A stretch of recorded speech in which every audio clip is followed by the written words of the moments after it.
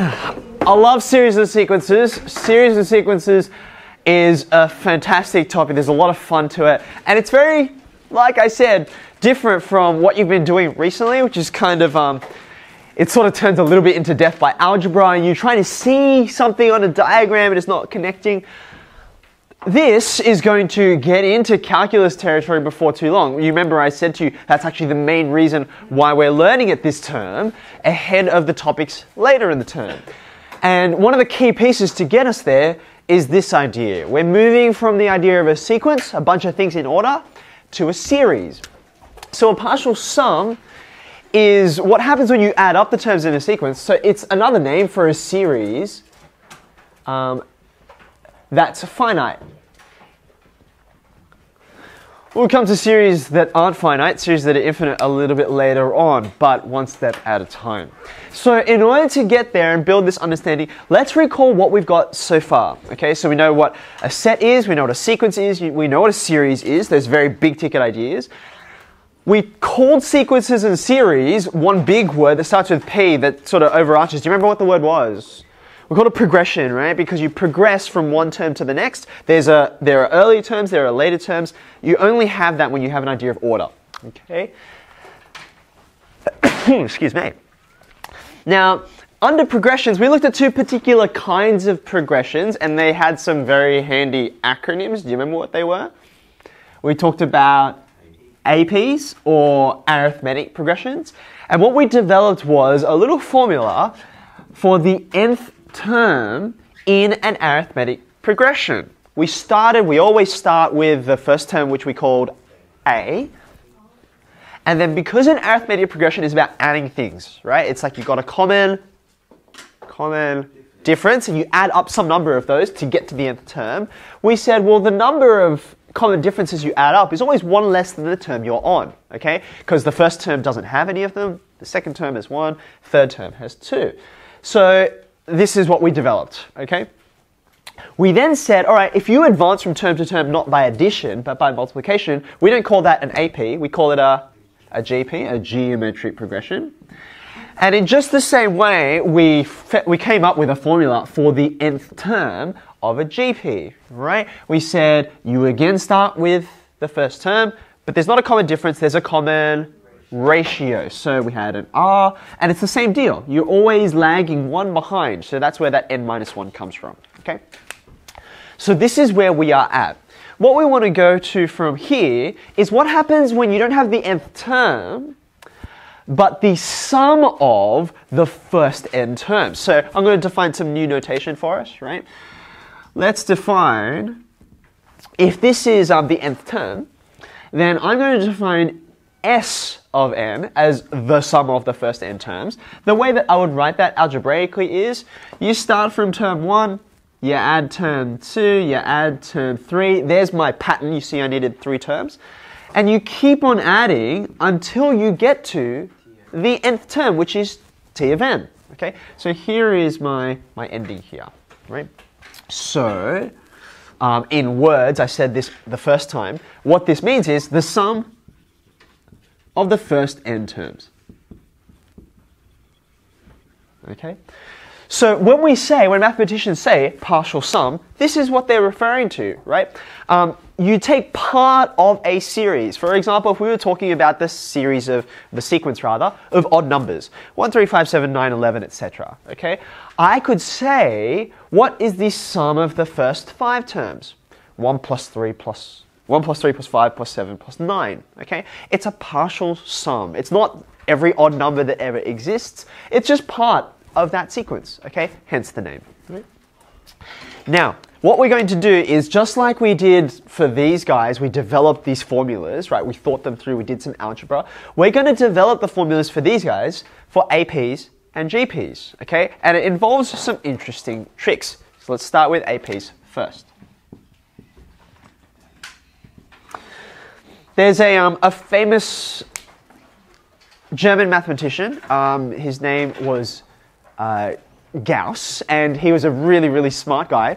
And the story goes that as like a really young primary school aged kid, he was just so smart. He would always caused problems for the teacher because he was always bored because he was so clever.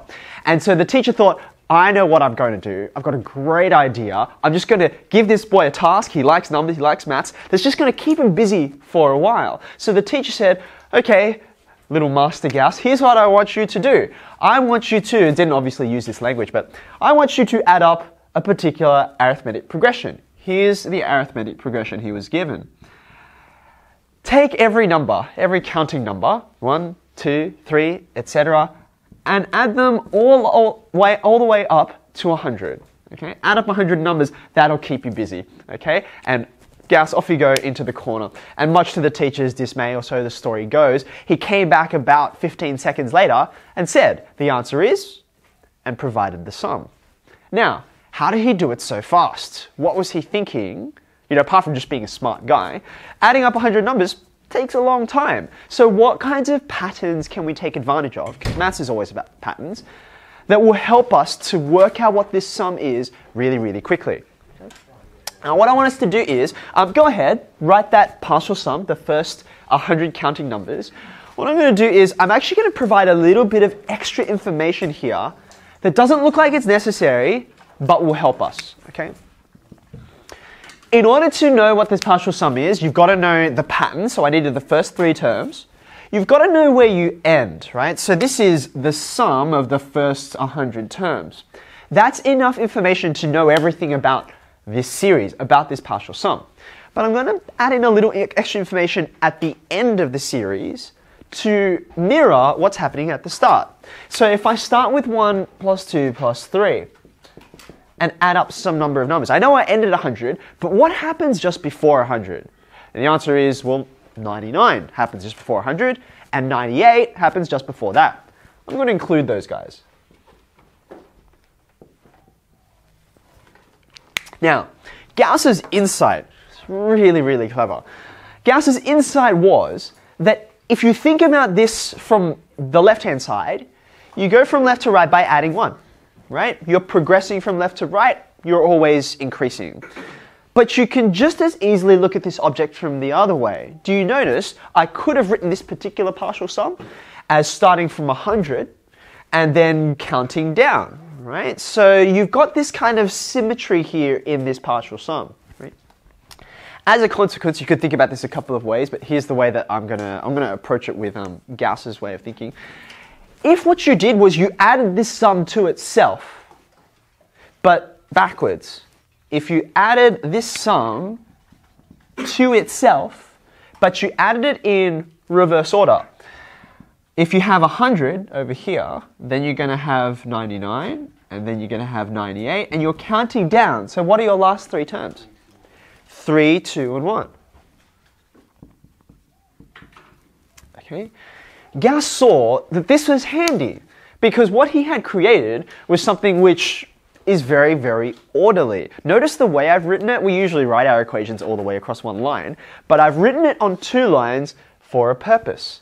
Do you see that what I've created is a bunch of pairs? Do you see that? Every term in the first partial sum has a counterpart in the second partial sum. It is the same series after all, okay?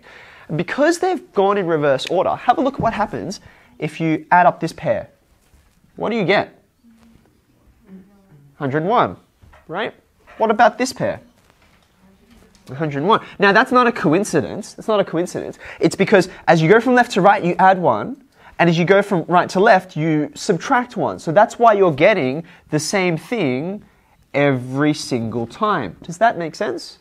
So when you match them all up, and no matter how many terms there were in the original series, like if he had said, add up the first 1,000 numbers, not the first 100 numbers, there would still always be a counterpart. There's always going to be a matching up, right? Now, what I've found here is a whole bunch of 101s. What do I have on the left-hand side? I've got 2 lots of this partial sum, correct? 2 lots of the sum of the first 100 terms, okay? Now, because we have written it in this way, that S of n is the sum of the first n terms, we know that there are, humor me, how many terms in this partial sum? There are n of them, right? So how many lots of 101 do you have here? 100 of them. That's what multiplication is, after all. It's just repeated addition. Okay? So if what you want is actually not double the sum, but just the sum itself, then all you have to do to both sides is divide by 2. That'll become 50 times 101, which gives you the answer that Gauss trotted back within 15 seconds. Clever guy.